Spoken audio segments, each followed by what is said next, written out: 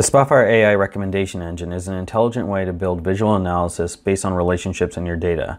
By looking for predictor variables given a target variable in a dataset, the recommendation engine will rank charts for the user, thus preventing the user from having to manually compare different variables for insight. This greatly accelerates analysis creation for the end user. The engine works by first removing any noisy or uninformative data from the dataset, then uses statistical inference to find the strongest relationships, and finally ranks the recommended charts by strength of those relationships. In this example, we have a dataset from a telecommunications company that's interested in looking at customer retention. We have a column for customer status, which shows whether or not the customer is active or whether they've churned.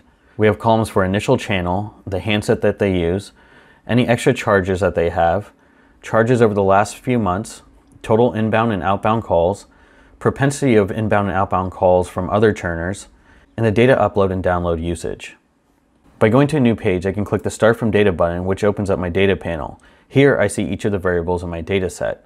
Since I'm interested in which customers are active and which have churned and looking at predictors Y, I'll select this as a target variable. The first chart is always a distribution of the data in that column. If I scroll down, I see these other charts with the term relationship preceding the recommendation. These are relationships that have been found by the AI recommendation engine. The strongest relationship is with handset and propensity of inbound calls from other churners. I'll select this chart. Here I see that on average, customers with more inbound calls from other churners are more likely to churn themselves. I can change this chart styling by right-clicking and going to side-by-side bars, and here I can see the data a little more clearly. I see that for the rugged handset, these customers are less susceptible to churning when receiving other calls from other churning customers. If instead of looking by handset, I want to see another variable, I can go to my data panel and I can select initial channel and drag that over. And now I see the same chart, but now colored by the different channels that the customer have used. I don't see a strong difference between the different channels and whether or not a customer has churned. If I go back to my data panel, I can see other relationships. I see the next strongest relationship is with extra charges and the propensity of inbound calls from other churners. Adding this to my canvas, I can see the distribution. I can change aspects of this again by going to the x-axis, and I'll change this to log scale.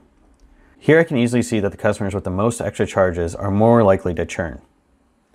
If I want to see this breakdown by handset, I can come over here into my data panel and drag handset over to the trellising. I see pretty much the same distribution regardless of handset. Let's say I would like to have this visualized a different way.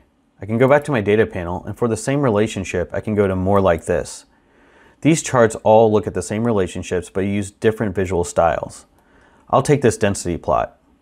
I can easily see here that there's a high density of customers that don't have extra charges and they're still active. Conversely, I see that customers that have a lot of extra charges have churned. From my data panel, I can go back and I can keep scrolling down and I can see all the other relationships and all the other predictors.